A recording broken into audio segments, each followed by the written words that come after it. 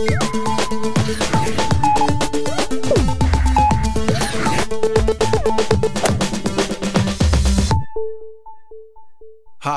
I'm Kenny Joya.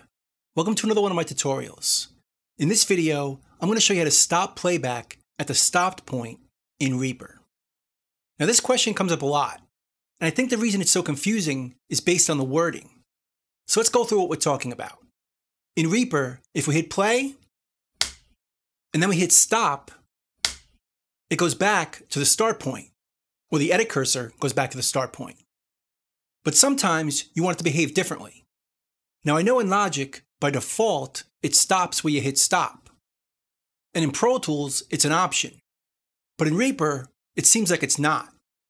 If we go to our preferences, and we go down here to editing behavior, you'd think it would be here. In fact, there is an option right here to move edit cursor to the end of the recorded items on record stop. This will create the behavior that we want, but only when recording. It doesn't work for playback. So if you want the behavior where when you hit play, and then we hit stop, it stops right at the point when you hit stop. So our edit cursor will move over here. But the fix is actually quite simple.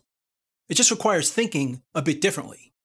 What we really want to do is hit pause. So watch down here on the transport. If I hit pause, it stops right there. Hit play again, it continues from that point. Hit pause, and it creates that behavior.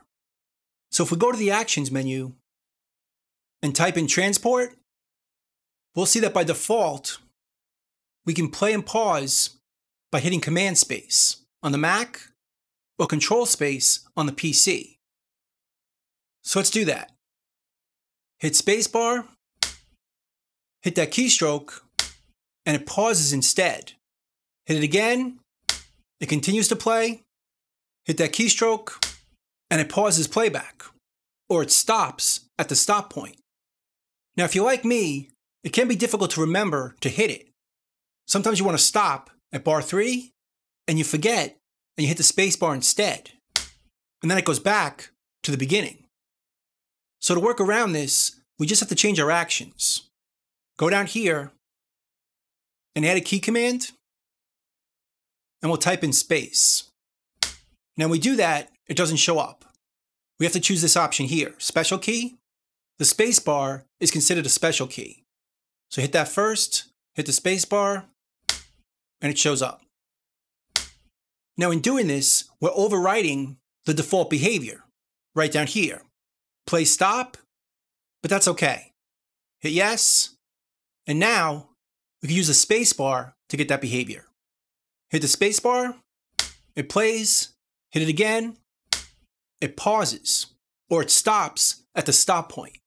Hit it again, it plays, hit it again, it stops at the stop point, or it pauses. I find this a lot easier than remembering the keystroke. But also if you're like me, sometimes you want to work different ways. So you could go back to the Actions menu and change it each time. But if you do that very often, I would suggest doing it this way. Let's put this back to its default, with play stop being the space bar,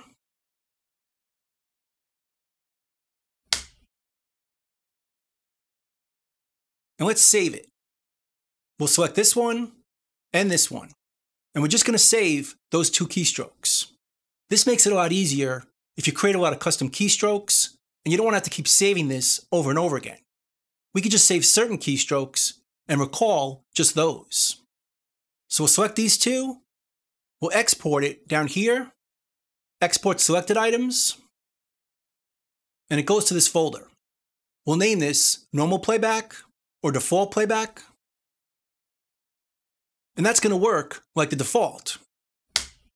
So if we hit the space bar, it plays, hit it again, it goes back to the beginning. But now we can change it. Let's go back over here to play pause, make this the space bar, and save both of them again. We want to save both so there isn't a conflict. Export the selected items. We'll name this stop at stop point or pause playback. So when we hit the space bar, it plays, hit it again, it pauses. So now, when we want to switch behavior, go to the Actions menu, go to Import, and import the default behavior. So now we can hit play, hit it again, it goes back to the start point. And if you want to switch the behavior, go back to the Actions menu, import, and this time we're going to import pause playback. And now we'll get the other behavior. Hit the space bar, it plays, hit it again, it stops at the stop point, or it pauses. I find this just as useful as having a preference. But either way, we can now work in either mode. So that's pretty much it. That's stopping playback at the stop point in Reaper. I hope you learned something, I hope you can use it, and I'll see you next time. Thanks.